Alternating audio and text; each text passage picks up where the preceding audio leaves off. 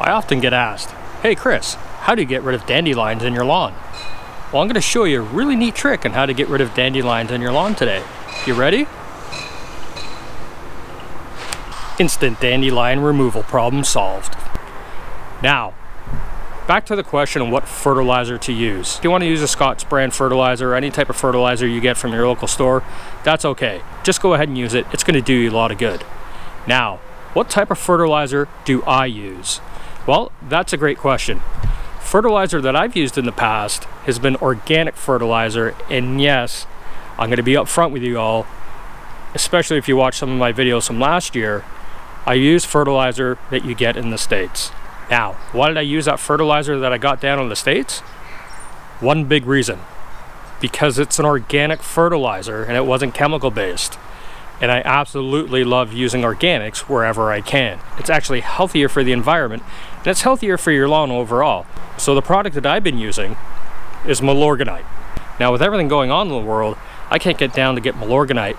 So I've been on the hunt for a Canadian alternative, something that I could actually switch to and use permanently. So I was able to find something online, searching through various forums and whatnot, and I found this stuff called Acti-Sol. So Acti-Sol is actually a pure hen manure that we're going to be trying out here today. As you can see here, this is the Milorganite product that I've been using for quite a number of years. And to be quite honest with you guys, this has probably been the #1 reason why my front yard is in such good shape. I switched from a chemical-based fertilizer to this organic fertilizer. The best thing about using an organic-based fertilizer as opposed to a chemical-based fertilizer, it's not going to burn your lawn if you over-apply it. Especially true for this Milorganite product. And one of the other great things that I enjoyed about using Milorganite so much was that it actually had iron in it. And iron helps give you that nice dark green, bluish tint to your lawn. So this stuff, it's absolutely fantastic, but I'm sorry to say, it's time to switch to a Canadian-based solution, and my time with Milorganite is now over. So in its place, I've been able to source this product called Acti-Sol. And as I mentioned before, this is complete hen manure as opposed to Milorganite, which is a biosolid, which basically is just human waste. So we're still going to end up using manure on the lawn. So we're going to give this stuff a try and see how it works. I have a feeling I'm actually going to really enjoy using this on my lawn over the summer. So as you can see, a bag of this stuff will actually cover 2,150 square feet of your lawn, but that's not the important thing. The important thing are the numbers here at the bottom of the bag. So you see at the bottom of the bag here, we have 5, 3, and 2.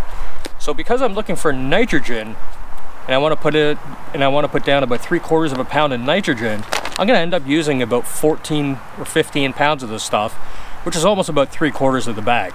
So these pellets are actually pretty big.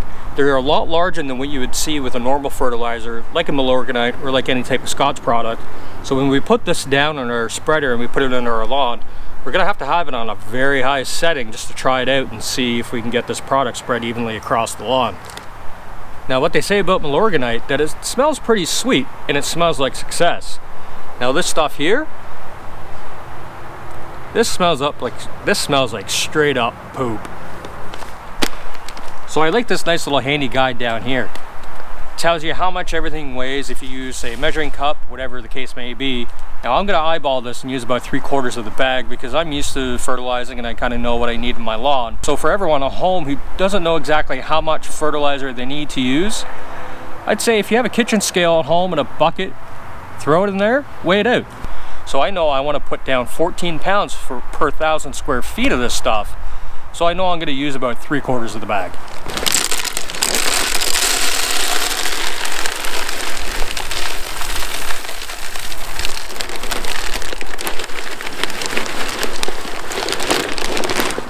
So the one thing on this bag that doesn't say anything is what spreader setting that you need to use to put this down.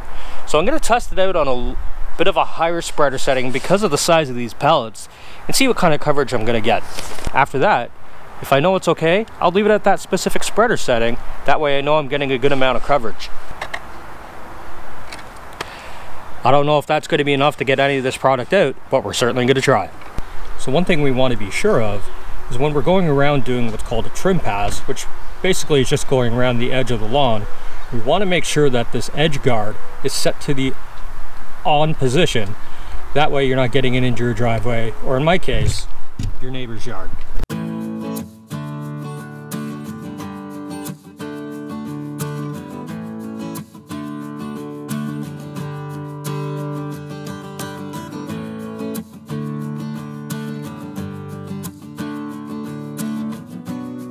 Right now I'm having a bit of a problem getting a lot of this product out of the hopper.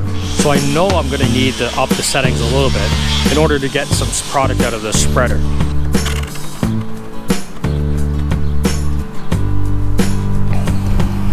Alright, let's go with that and try that out.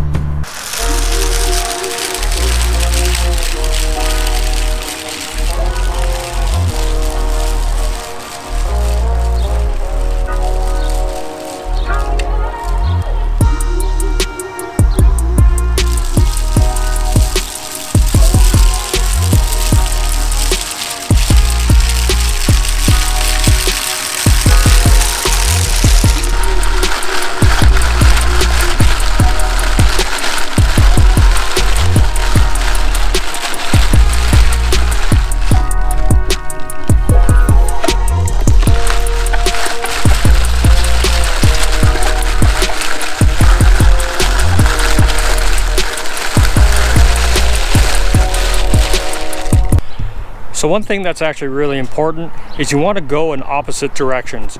You want to go one way up and down across your lawn, and then you want to go left or right across the other way. That helps in order to ensue an even coverage of product.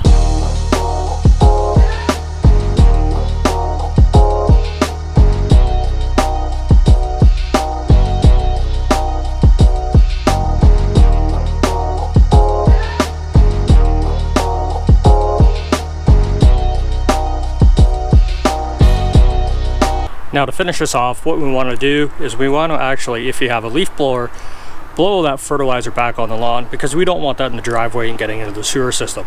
In my case, I'm just going to broom it back onto the lawn.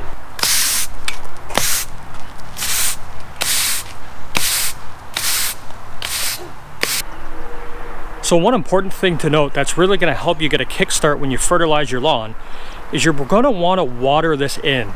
Watering it, boy, I say that 3 times fast. Watering the fertilizer in is going to help you get that quick start you want in order for that fertilizer to start working its way into the ground and help paying benefits for you in the long run.